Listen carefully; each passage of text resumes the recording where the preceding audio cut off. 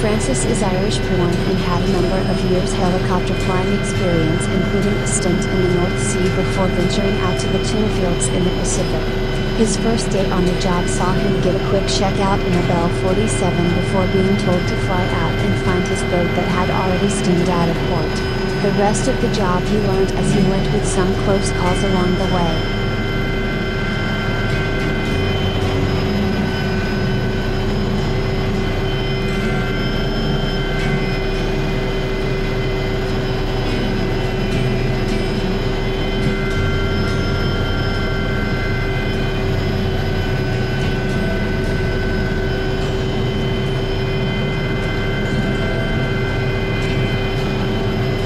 Tuna fishing is big business, and a good net full of tuna can pay back weeks of helicopter hire costs in one go. A ship's helicopter is used to scout for signs of tuna schools over a much larger area than would be possible otherwise. They are used for herding the fish during the netting operation and for general hash and trash flights.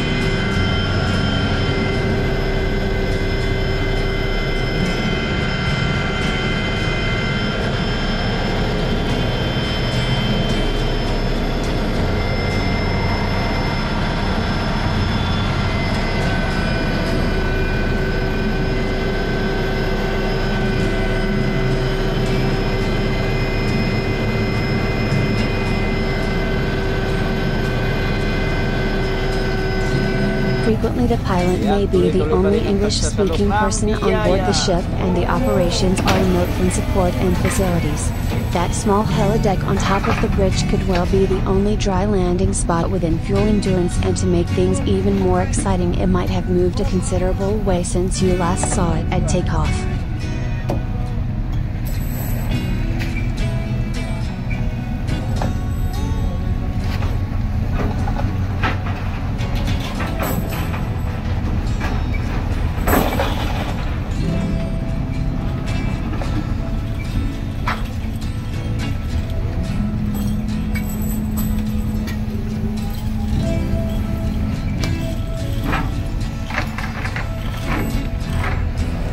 There are lots of traps waiting for the unwary green pilot on their first trip out. For instance, Francis spent a lot of time in the manual about tie-downs and, as he puts it, trying to external load a tuna trawler with an MD-500 and a rear right tie-down strap, and the predictable results on the attitude of the helicopter.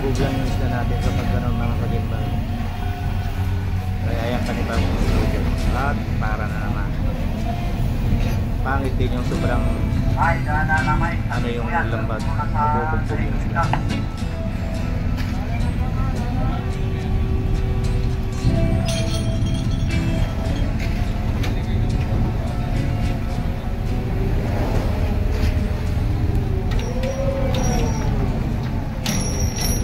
The crew on both boats were great guys who worked hard, and my own hours increased along with my experience. I went from flying 20 hours a month at the start, to up to 90 hours some months towards the end of my contract. Bob repairs a cracked chin bubble on the MD-500 at the end of a long day's work.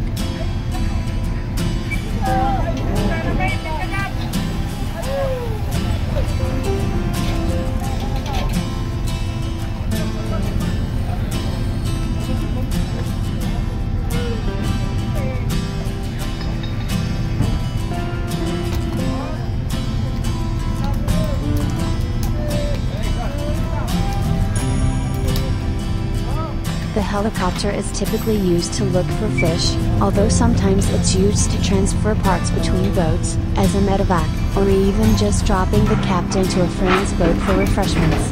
Typically, I'd fly 2 to 3 times a day with a spotter, who is normally the second or third officer.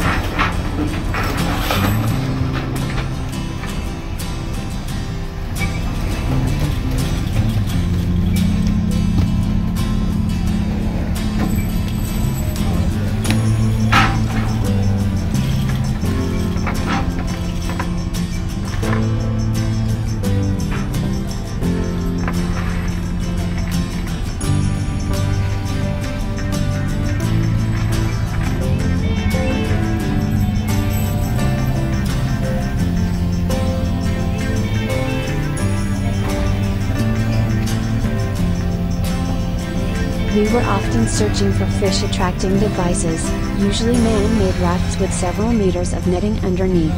These would serve as a safe haven for small fish, which would attract bigger fish, which in turn would attract tuna. I can have hundreds of tons of tuna with them, so are of high value to the boat.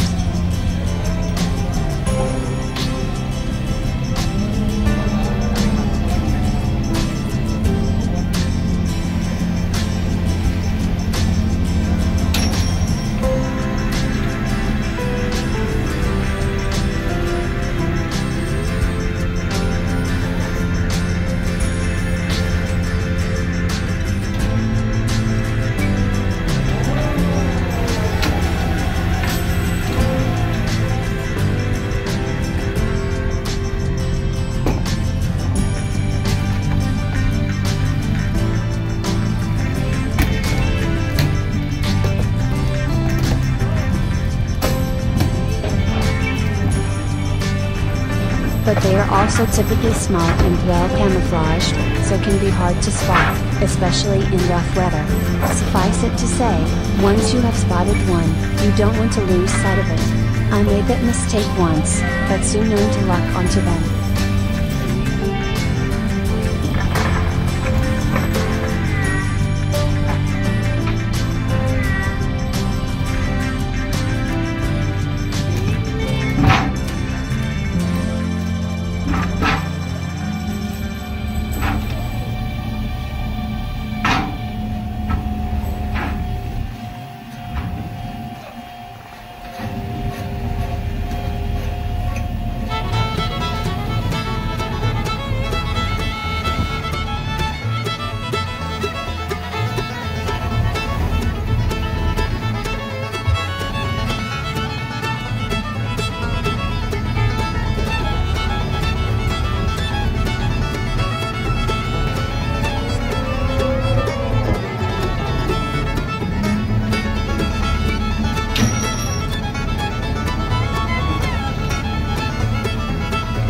As the helicopter pilot, you are not required to look for fish, but if you learn to spot and estimate tonnage, it's appreciated by the captain and your spotter, plus it gives you something to do besides calculate fuel burn, wind, and time and distance to the boat.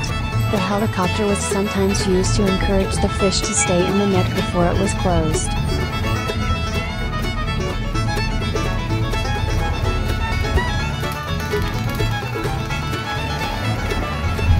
Ayan mga kajimban, pang 35 metric tons na yung nasasalok natin at marami pang natitira sa tubig.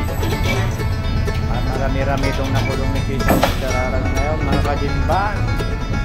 Nakadali rin ang may bulyo, matagal nang hindi nakatakbo ng ganito. Puro bariya-bariya yung natitira namin kaya medyo natagalan tayo dito sa fishing ground. Na lang, nakatatlo. Maganda-gandang kawan ngayon mga kajimban, kaya malapit na rin magpuno ito. Marita!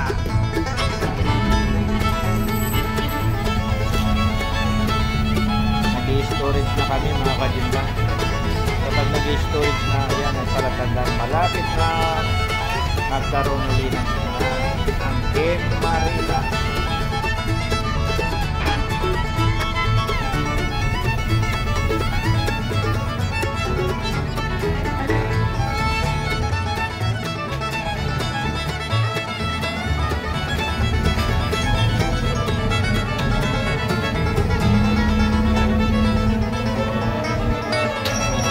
A purse seine is a large net used to surround a shoal of pelagic fish. Once shot, the bottom of the net is drawn together by hauling in a long wire called the purse line to form a huge cup shape of netting just below the surface of the water with the targeting fish inside. The net is gradually hauled on board the vessel and the catch taken on board the vessel. A large open purse seine net deployed in a circle alongside vessel. A large vessel with a purse seine net deployed in a circle alongside them. Apart from the bycatch issue when fads are used, the purse seine can be considered as environmentally friendly. It is very species selective in that for the smaller pelagics, purse seine can usually only be used on a seasonal basis on particular areas when the particular target species is known to shoal up in that area.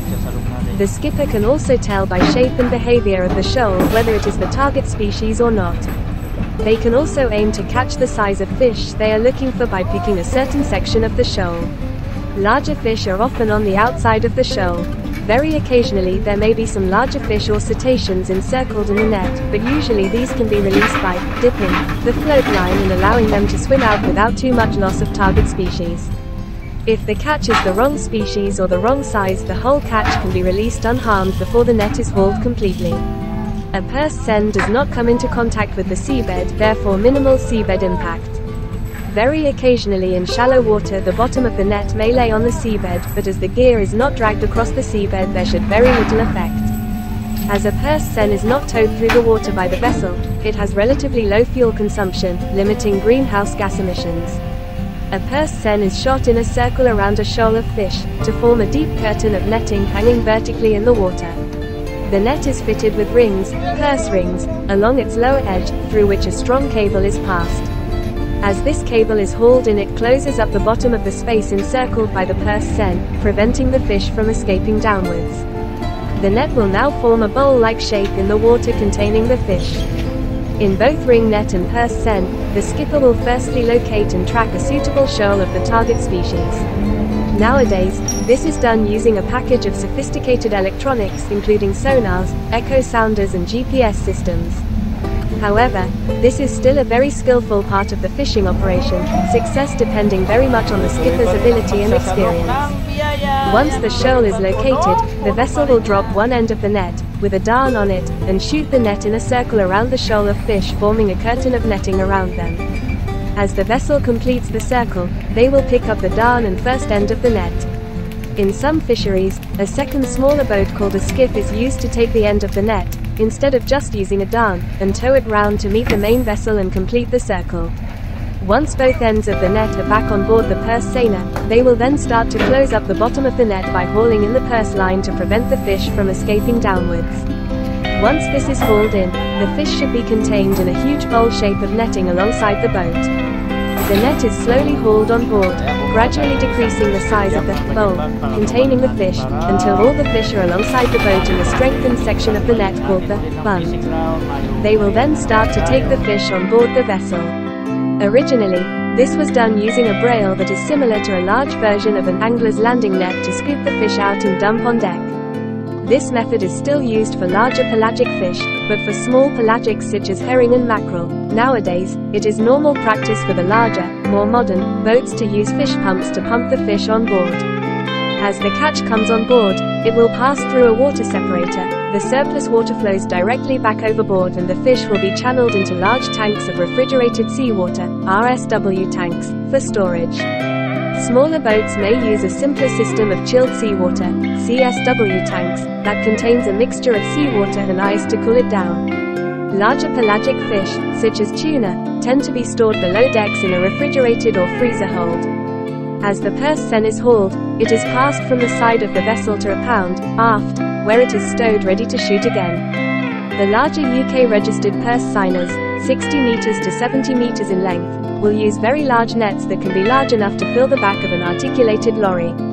These will be in the region of 700 meters long and 200 meters deep, that would encircle an area approximately 250